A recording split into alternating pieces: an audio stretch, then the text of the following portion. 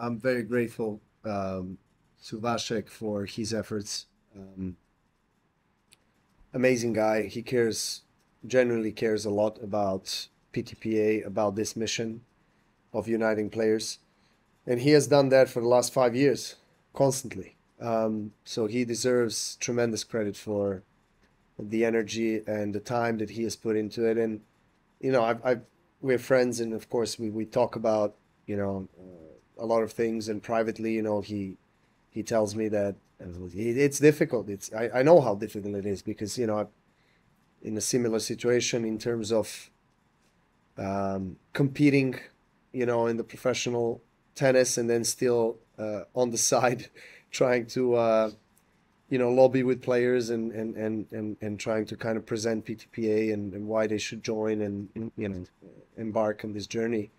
And it's much easier said than done. I mean, we know these players, we're with them, obviously sharing the locker room, but when you have to sit down with them and actually talk about some serious topics and get their attention, it becomes a little bit of a hustle. Yeah. And a challenge that it's very difficult to overcome. Not many players are very, can say, responsive with the emails and messages, especially during the tournament. So that makes it challenging, because in the end of the day, that's what I mentioned before. This is not our primary, not even, maybe even secondary thing.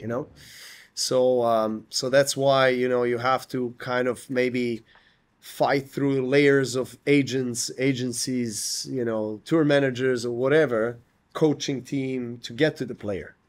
Sometimes we don't even manage to get to the player. But it's okay. You know what I mean? It just it would make our life easier if, of course, there would be more support from the tennis ecosystem and understanding of what PTPA stands for, and that it just needs to coexist with everyone else. But because that's not the case currently, it's better than it was 3 years ago, no doubt, but it's still currently not ideal position for us, so we have to kind of fight against the wind.